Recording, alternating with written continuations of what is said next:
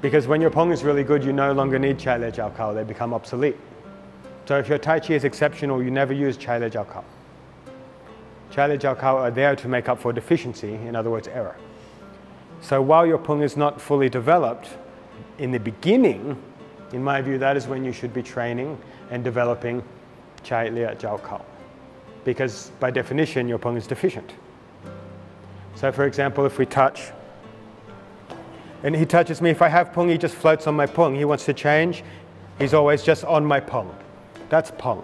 But if my Peng fails and it crushes me, I didn't have Peng.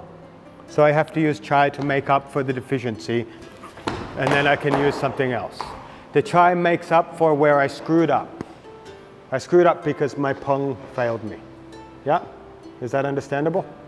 And the same goes with the other diagonal hands. So if he just rests on my Peng, that's Peng. Okay? If he comes and I want it to come in, this Lu. Okay? Ji is when it squeezes.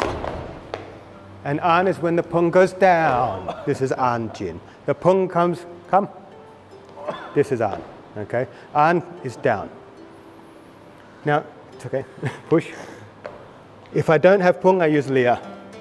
I use Lia. Yeah, to disrupt, then I can use An.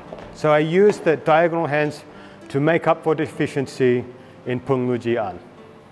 Now Peng is not the hand, it is a quality. So even if he touches here, that's Peng. Push. He's always going to be stuck on floating on my body. It doesn't matter, it's the same everywhere.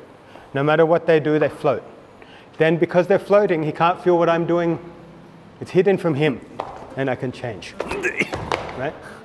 But if I don't have Peng, I have to run away, attack. I have to run away from him. If I have Peng, he can't read what I'm doing. Okay? So how do you develop Peng?